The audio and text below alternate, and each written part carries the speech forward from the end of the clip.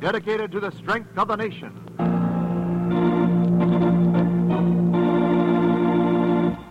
Proudly we hail.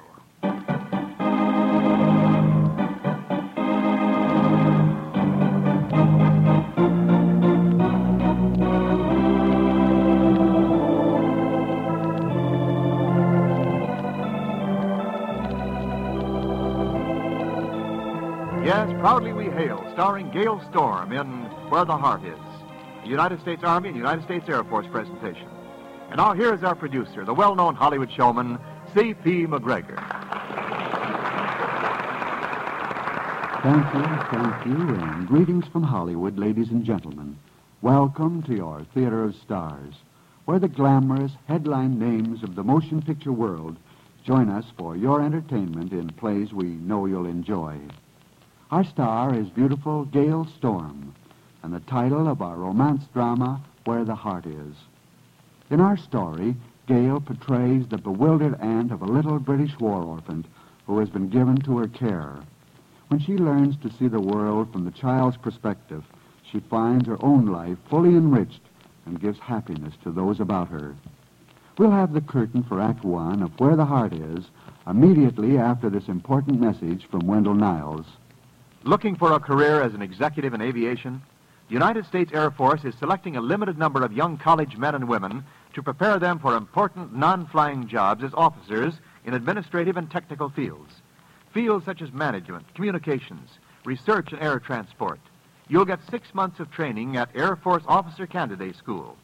Learn how you can qualify. Get details at your U.S. Army and U.S. Air Force recruiting station. And now once again, our producer. The curtain rises on Act One of Where the Heart Is, starring Gail Storm as Helen Alexander.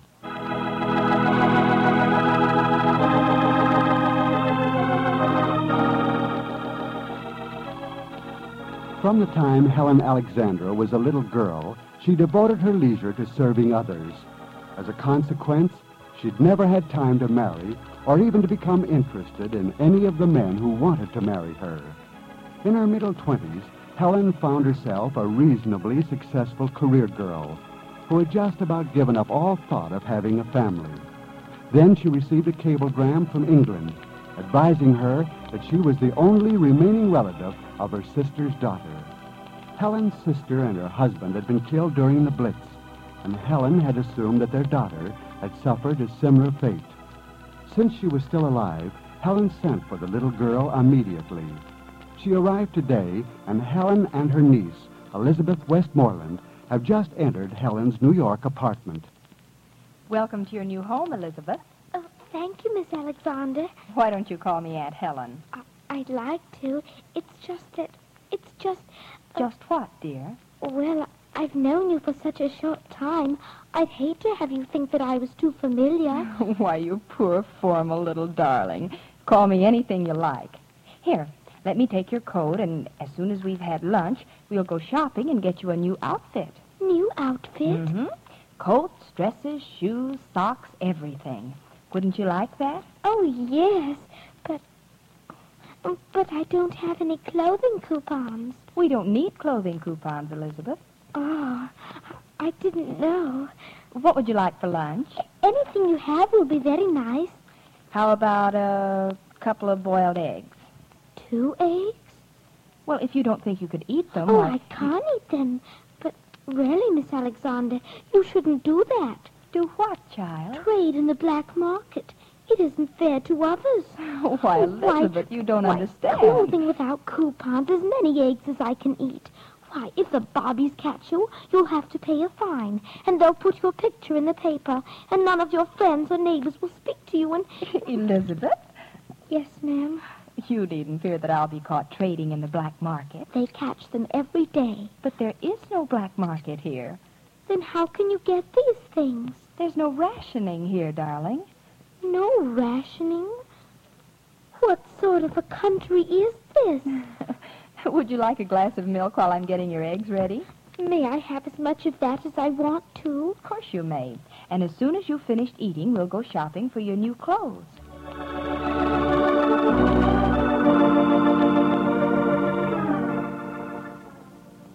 Miss Alexander, Yes, Elizabeth? Would you please kiss me goodnight? I'd love to.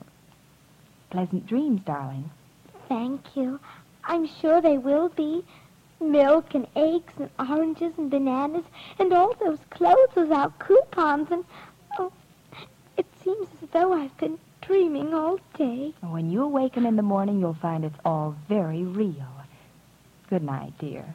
Good night, Aunt Helen. Why, Elizabeth, what's wrong? What are you crying about? Oh, nothing.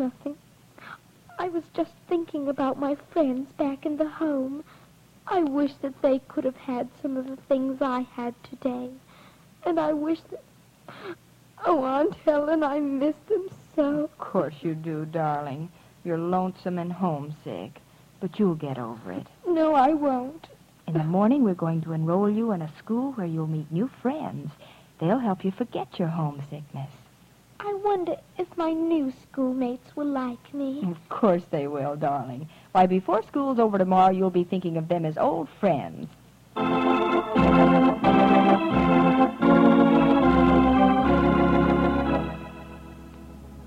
Oh, they were hateful, Aunt Helen. They taunted me about everything I said, the way I Oh, talked. I'm sure they didn't mean anything by it, Elizabeth.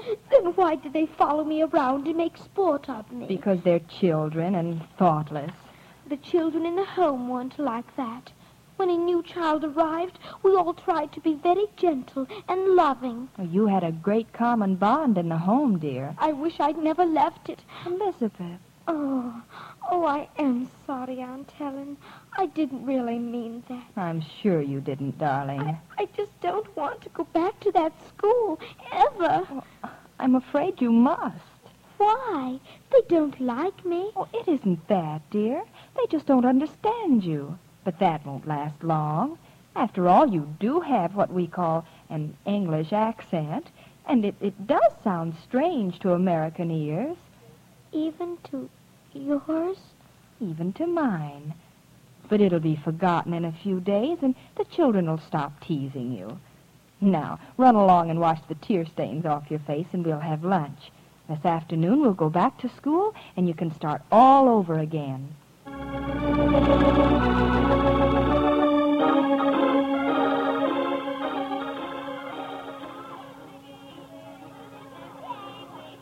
Hello, Lizzie.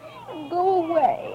Huh? Oh, please go away before those horrid boys see you and come over here. They won't come while I'm here. Why not? I'm Sandy Edwards. Oh, They don't like me much. I licked them. all at once? Well, not all. Just a few at a time. Oh, my. What's your full name? Elizabeth Westmoreland. Say that again, will you? Elizabeth Westmoreland. You just come here from Boston? No, from England. Oh, I figured you were a foreigner of some kind. What did your dad do? He's up in the sky. Gosh, an aviator? Do you think you could get him to take me up? He's dead. Oh. My mom's dead. So's mine. They were both killed in the war. Gee, that's tough. I didn't ever know them, really, but I wish I had. They look awfully nice in their pictures. So does my mom. I'm sure she does.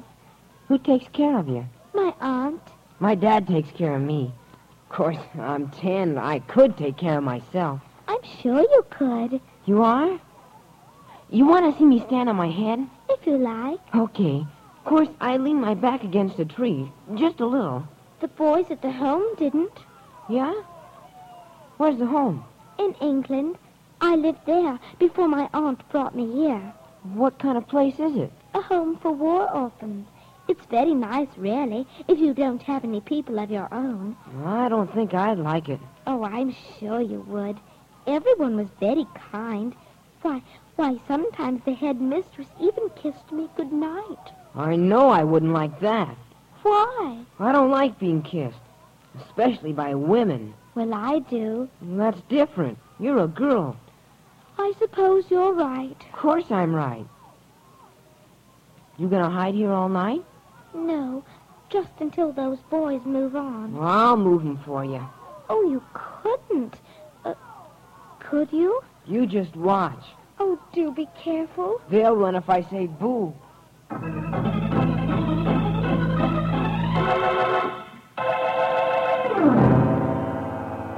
Does your eye hurt badly, Sandy? Nah, not much. Whatever happened? I must have forgot to say boo. Oh, I was afraid there were too many of them. That wasn't it. I think they hit me when I wasn't looking. In the eye? You going home now? I suppose I might as well. Sure. Well, see you tomorrow. What will your father say about your eye? Nothing. Really? No. That's why I think going home's the best part of the day. No matter what happens at school, Dad can make me forget it. It must be very comforting. Doesn't your aunt do that for you? I don't really know. You see, I've only known my aunt since yesterday. Gosh. We don't seem to understand each other very well. When the boys teased me this morning, Aunt Helen thought it was all nonsense.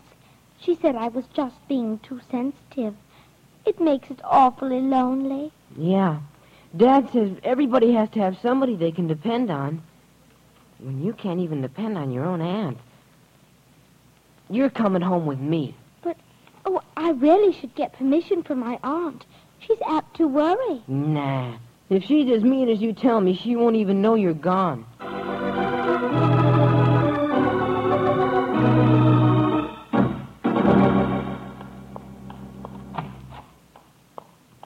What can I do for you, lady? This is the Bureau of Missing Persons, isn't it? Yes, that's right.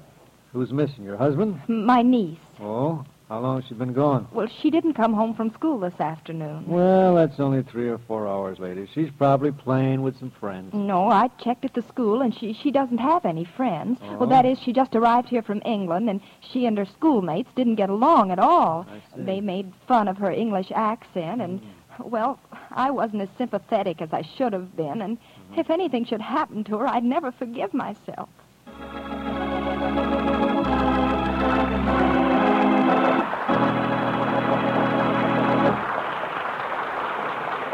We pause briefly from our story, Where the Heart Is, starring Gail Storm, to bring you an important message from your government. Ladies and gentlemen, our Army and our Air Force are critically short of physicians and dentists.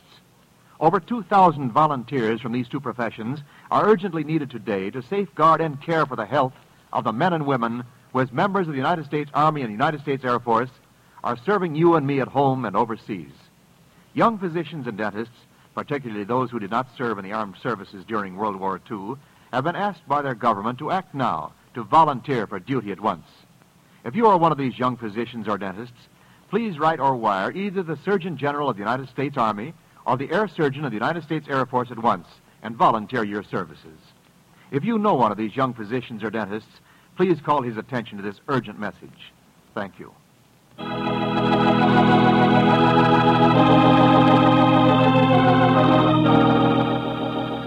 The curtain rises on Act Two of Where the Heart Is, starring Gail Storm as Helen Alexander.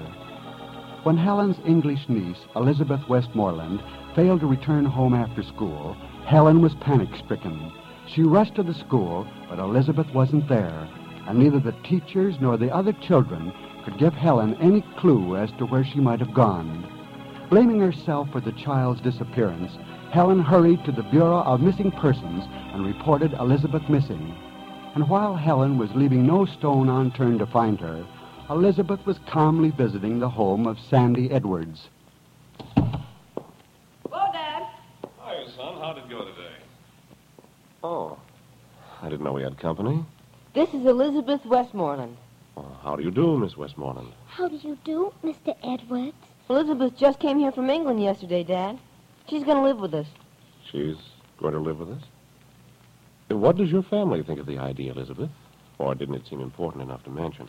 Oh, I just have an aunt, Mr. Edwards. And she gave you permission to come and live with us? Well, I told Elizabeth you'd handle her aunt, if she gave us any trouble. I see. Perhaps we'd better have a drink while we think this over. Would you care for some milk, Miss Westmoreland? Oh, thank you, Mr. Edwards. What about you, Sandy? Sure, Dad. I'll get Hey, it. never mind. I feel the need of a little milk myself. Isn't he swell, Elizabeth? Oh, wonderful, Sandy. I do hope he likes me. He likes anybody I like. Did you have any boyfriends at the home in England? Oh, yes, dozens of them. Dozens. Certainly. And dozens of girlfriends, too. Girlfriends don't count. But in this country, you can only have one boyfriend, at a time, that is. Really? Absolutely. And if you want to be my girlfriend, then I gotta be your only boyfriend. Oh, you are my only boyfriend, Sandy. Okay, then. You can be my girlfriend.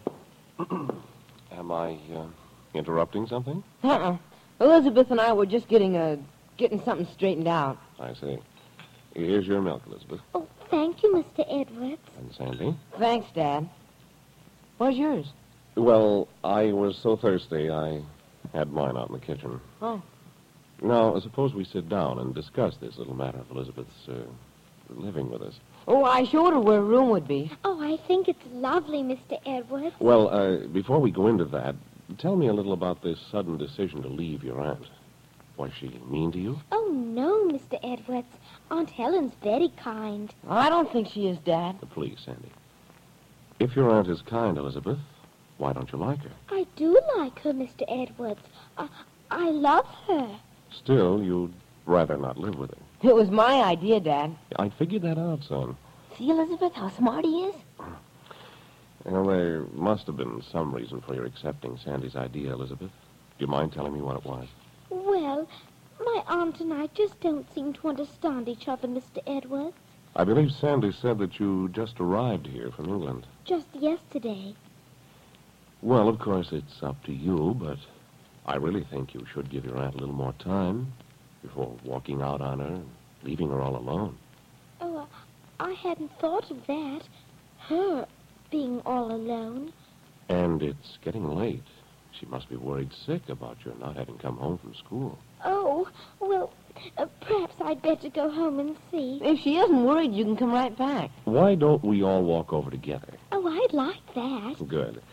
Maybe if I have a chance to talk with your aunt, we can work out some sort of a lend-lease deal.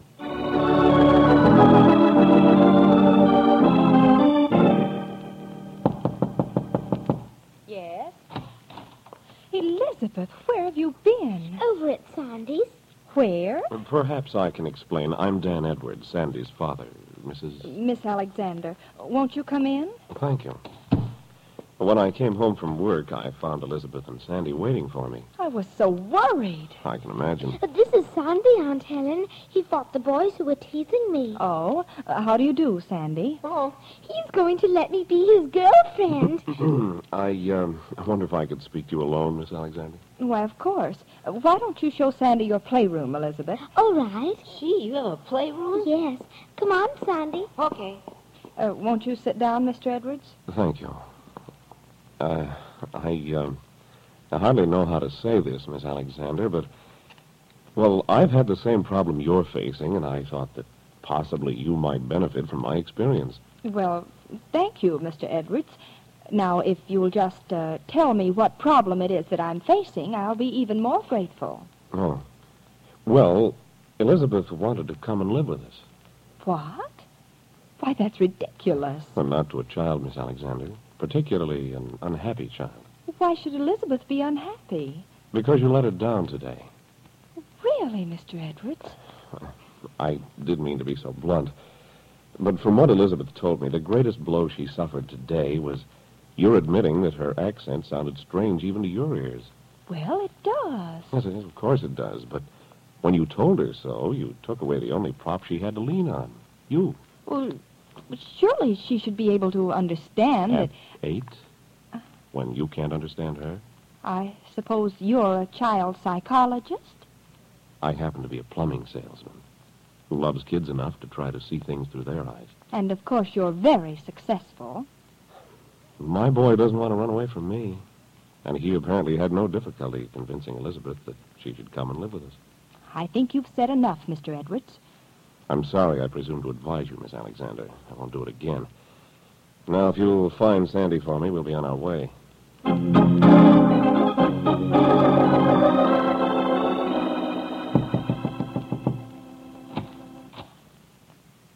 Good evening, Mr. Edwards. Well, good evening, Miss Alexander. May I come in? Of course. I hardly expected to see you again after last night. That's why I'm here. I'm terribly sorry that I was so rude. You weren't. You were quite right. Would you care for a drink? No, thank you. I'll just stay a minute. I was resentful last night only because I came to your house, a perfect stranger, and offered unsolicited advice. I'm very glad you did. As I started to say, I was resentful only because I'd been terribly worried and was blaming myself for all the dreadful things which I imagined might have happened to Elizabeth. When you confirmed my opinion of myself, I turned my resentment against you. I don't blame you a bit. How is Elizabeth today? Sandy hasn't come home yet, so I haven't had a report. She's in much better spirits. In fact, she and Sandy are at my place now. They love the new playroom, and I was hoping that Sandy could stay for dinner. Oh, of course he can. I thought that perhaps you'd come, too. Then after dinner, you could give me some more advice.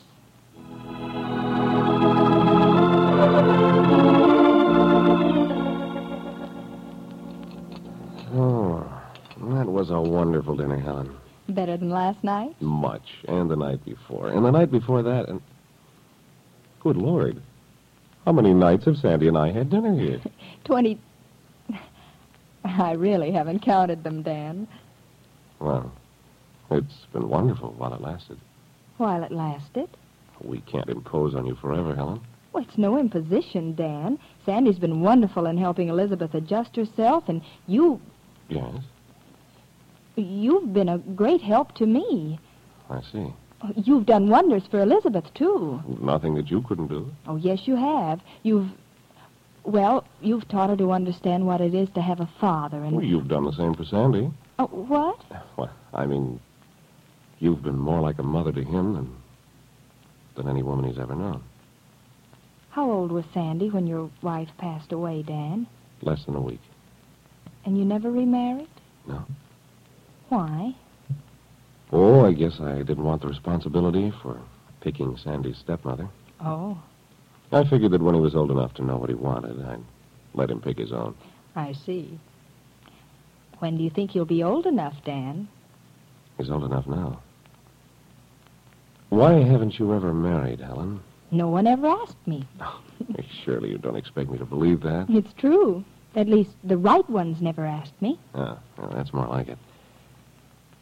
Have you any idea what the right one would be like? Oh, yes. That is, he'd be not too short and not too tall. About average height? Yes. Does he have to have a lot of money? Oh, no. No, I'd want to take care of the house for him. About average circumstances? Mm-hmm. How old should he be? Well... About average? Yes. Sounds like a pretty average man. I'm surprised one of them hasn't grabbed you long before this. Oh, because he isn't average, really. He's far above average in patience and kindness and understanding. Oh. Well, there aren't many who can fill that bill. I don't want many. Just one. Well, I sincerely hope you find him, Helen. You'll make him happy. You'd make any man happy. Well, I'd better collect Sandy and run along. So early? It's way past Sandy's bedtime. I'm going to break the news to him. He'll be pretty disappointed and upset, so... Well, what about? Well, Sandy picked you for his new mother, and... He did? He told me so on the way over tonight. I was going to ask you... Well, why haven't you? Because I know that I couldn't come up to the standard you've set. I'm a long ways from being far above average in patience and understanding and... Not to me. Helen, do you really think that is... Could you... Would you? Of course I would, Dan. You don't think I'd let anything disappoint Sandy, do you? The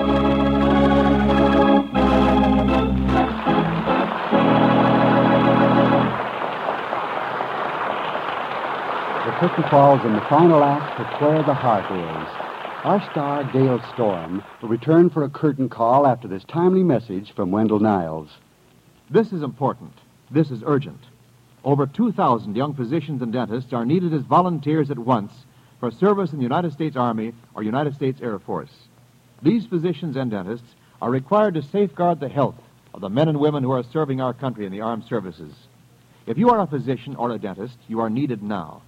Write or wire the Surgeon General of the United States Army or the Air Surgeon of the United States Air Force at once, volunteering for active duty.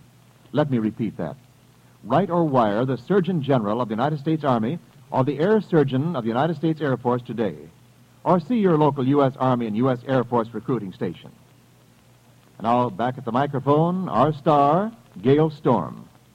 Gail, I welcome you to Proudly We Hail and congratulate you on your recent contract with Universal International. Thank you, C.P., and I might add I'm very happy with it. You should be with a 7-year contract. And a Technicolor picture to launch my debut. It's called Curtain Call at Cactus Creek, with Donald O'Connor, Vincent Price, Eve Arden, and Walter Brennan. Isn't that a satire on Western pictures? I think it boils down to that. When we were just finishing, some of us were figuring out how we would exploit it. And what were your conclusions? Well, we decided it could be called a Technicolor Western musical comedy, drama, satire, and even a fantasy, I guess. Especially that part where Donald dreams he's a Western hero. It sounds very interesting, and I'll be sure to catch it. Now tell me, what's your personal schedule these days? Well, there's not much spare time, C.P., but I am doing some concert vocal study with Dr. Fyodor Gontsov. I'm glad to hear that. You have a lovely voice. Thank you. Well, we know you as a very sweet and wonderful wife and mother of 3 fine boys and a beautiful motion picture star. I understand you find time to work for your church. Yes, that's the Hollywood Beverly Christian Church. We think it's pretty fine. It just goes to show, when Sunday comes, we here in Hollywood, just like everyone else over the country, go to church. You know Dr. Lewis Evans? Oh, certainly. He's the pastor of the First Presbyterian Church of Hollywood. That's right. He invited me to his church last Sunday, and I had a pass for a reserved seat. At 20 minutes to 11, there were 2,000 people waiting outside, and I couldn't get in even with a pass. C.P., you come to our church next Sunday. I think I can use my influence and get you in. Okay, you've got yourself a new member. I'll be looking for you. Now tell me, who's your star next week? Next week, Gail and ladies and gentlemen, Bill Williams stars with us in Time Out, a bang-up action story of a prize fight champion whose ambition, courage, and skill takes him to the top of his profession in the fight for the world's championship. Our story opens at the battle for the championship crown, and there's a reserved seat at ringside for everyone for the battle of the century. Fine, I'll be listening. Goodbye, C.P. Goodbye, Gail. Be sure to join us next week, ladies and gentlemen, when Bill Williams steps into the squared circle for Time Out. Until then, thanks for listening, and cheerio from Hollywood.